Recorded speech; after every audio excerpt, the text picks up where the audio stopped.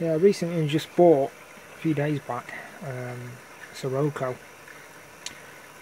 LKAB DM3 1200/4 loco, which is a huge loco. This one's a limited edition, and it came in analogue format, DCC ready, so I thought I'll fit it out with the Locksound V4, which was just installed and just running it in now. So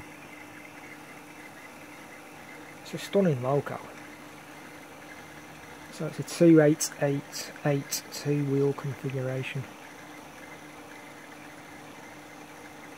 So yeah, nice details, more detail packs to add. The guy who had it, because it's second hand but it's never really been ran, so I'm running it in.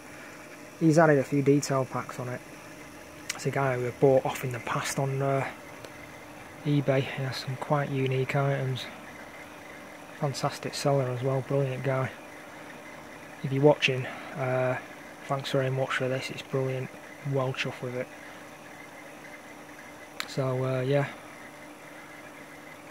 I've got the sound in, sound and the speaker and decoder interface all goes in this centre part.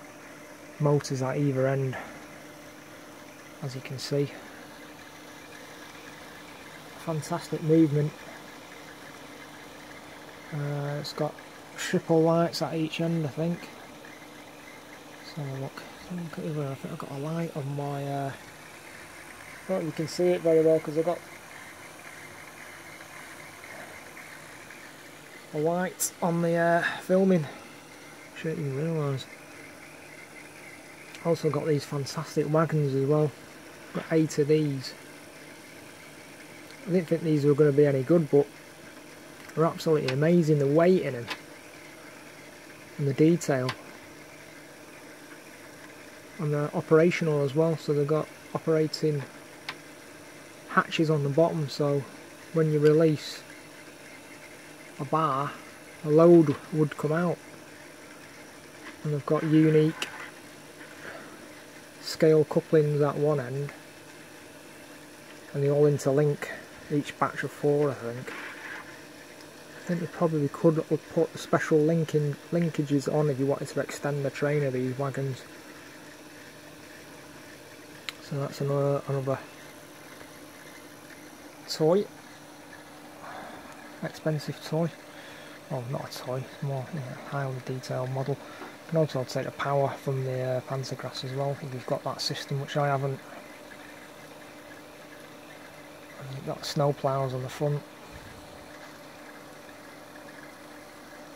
Yeah, so that's the other set of wagons. Come with highly detailed, extra detailing packs in there as well. So might get another set of them to make up a set of 12. That's it for now. Just another quick video.